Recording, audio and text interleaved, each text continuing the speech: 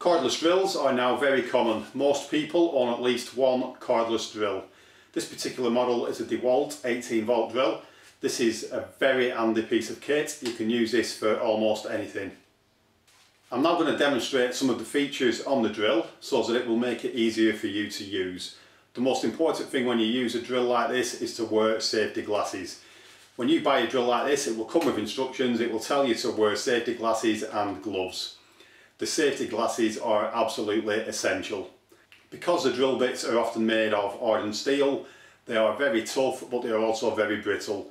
If the bit breaks, there is a good chance that it will lodge in your eye. So that's why you should always wear eye protection whenever you use a cordless drill. We're just going to start off by having a look at three different machines. This is an 18 volt machine, that's 12 volt, that is 12 volt. The difference on these two machines is the chuck.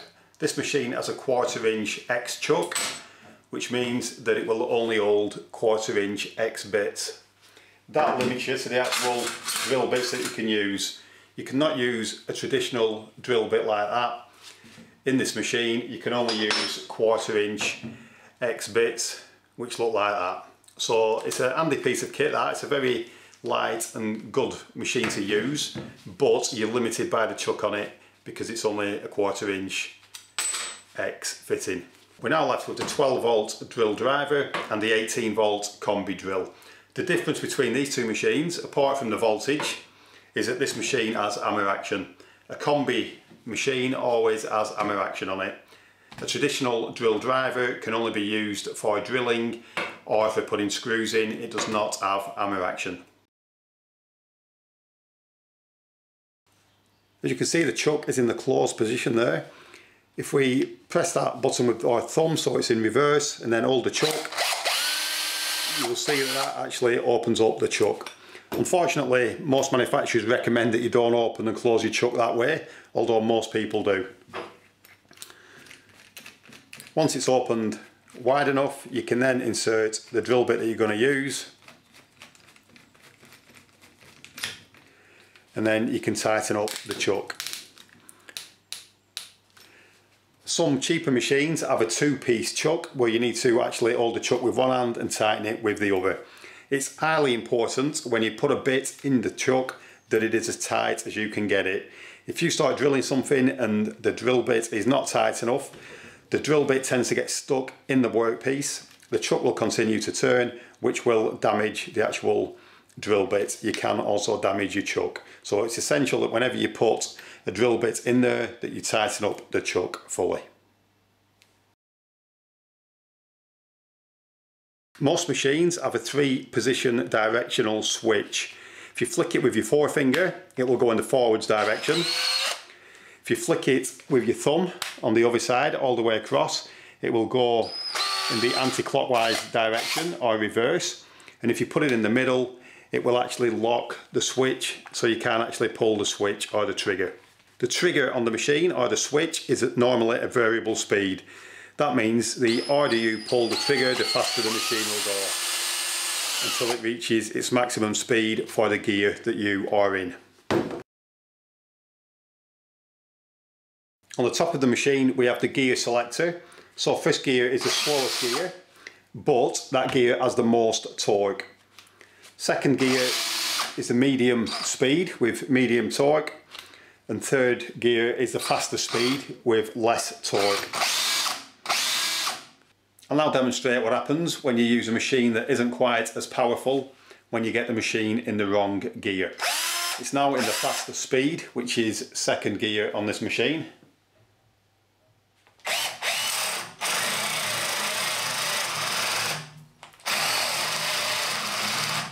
And you can see that the machine keeps stopping. That's because it's in the wrong gear and it is struggling. If we put it into first gear, which is the slower gear but has more torque,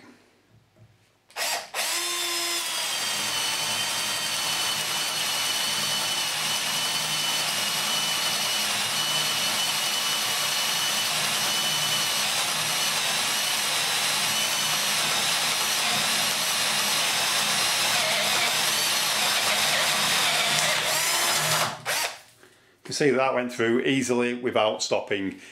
So the gears on the machines are very important. If you're ever using it and you're doing something under a lot of load, the machine keeps stopping, just check to make sure you've got it in the correct gear. At the front of the machine there we have a ring that we can turn. That is the torque control ring. Not only does it control the torque on this model, you can also select to drill with it, or you can also select hammer action. Torque control is something that a lot of people don't quite understand, so I'll now give you a demonstration driving in some screws. Because this machine is large and powerful, I can't actually demonstrate the torque control using the screws as I intended. So I'm actually going to use a smaller drill for demonstrating how the torque control works. So I'm just going to flick that button with my forefinger, so we're now in the forwards gear, and I have selected the lowest torque setting, which is 2. I'm now going to proceed to screw some screws into this odd piece of oak. And you'll notice that that has stopped there. That is because the torque setting is set at 2. If we increase that to 6,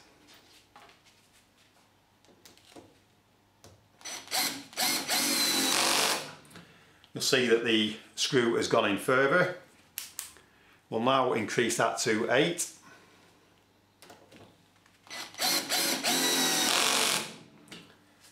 The screw has gone in further still. We'll now increase it to the maximum torque, which is 14.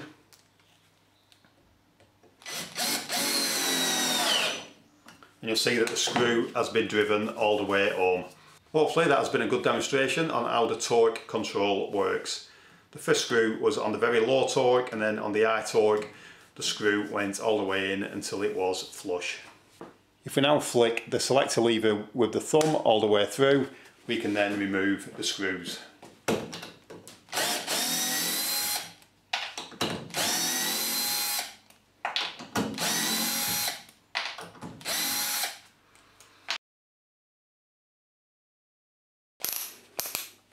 Normally when you're using the drill for drilling, you would have it in the drill position, but on all saws it's much more beneficial to use the torque selector.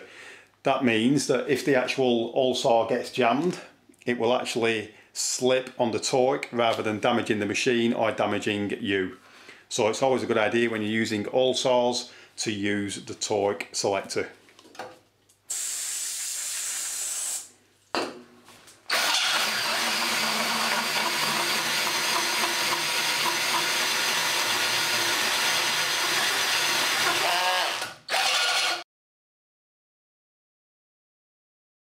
When it comes time to drill masonry, you need a masonry bit, and then you need to put the machine into hammer action, which is that symbol there.